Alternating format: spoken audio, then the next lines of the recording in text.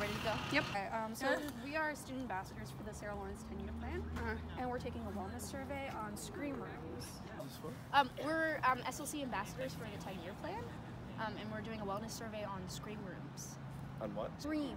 Like screaming. Oh, are you familiar? No. Okay. That sounds exciting. Yeah.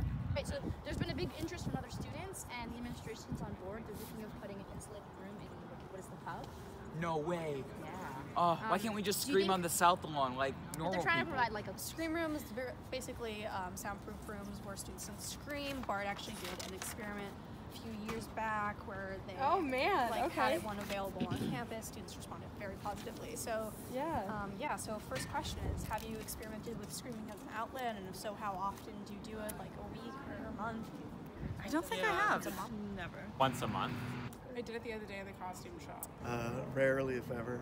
Infrequently. Maybe once a Infrequently. month. Like every day. No. no, never. Interesting. never, yeah, Interesting. Whenever I do it, it's not really an experiment. It's like, if I don't do this now, I'm gonna scream somewhere else in public, and it'll be bad. More of like a situational type of thing. Okay, gotcha. Conference week, right? I'd say screaming, but definitely like lots of dramatic sounds. Dramatic sounds. Okay.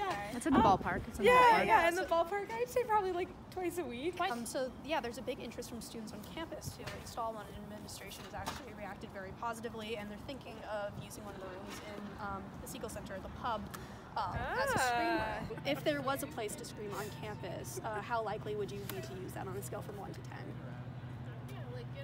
I'd say about a 5. Probably 7. I honestly probably would not use it.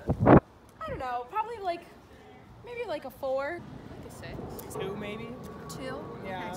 I'll give it 100 out of 10. If there's a need for it, then I'm Yeah. Probably not myself, but if you're doing like signatures, I would totally be down to like support that. I would just live there. Alright, that's a 10. That's a 10. It's a 10. And then, That's a 10. do you think it would be something people would do with friends or alone? probably alone. Probably alone. Alone? Yeah. Okay. For me, community therapy, to be able to scream together for whatever reasons. Yeah. Maybe both? Both? Yeah, either or. I think it would depend on why I was screaming. Sometimes I need to scream alone. Probably a social activity, although I would feel bad for everyone on Meadway. Oh, I can see people doing it with friends. Yeah. And our last question is, for experimental purposes, we're seeing how much soundproofing we need. So we're asking students to scream for us. Right now. Yeah, right Right now. now. Right now. Right now. Just let out a big yell. Are Okay. you comfortable doing that? Sure. I don't think I'm up for screaming. I'm sorry. No. Yeah. Do you want us to scream for you?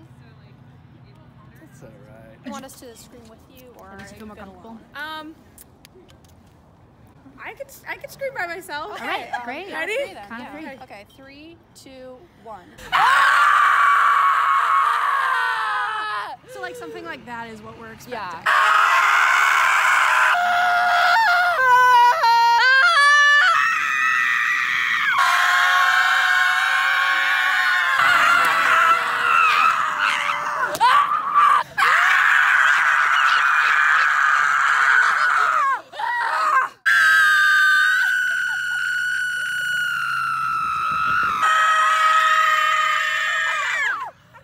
That's pretty solid. Is that like the best you can do?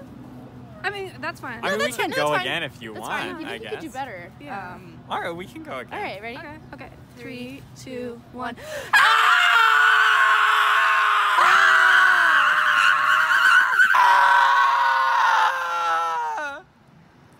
Dan, you're really not really giving it your all.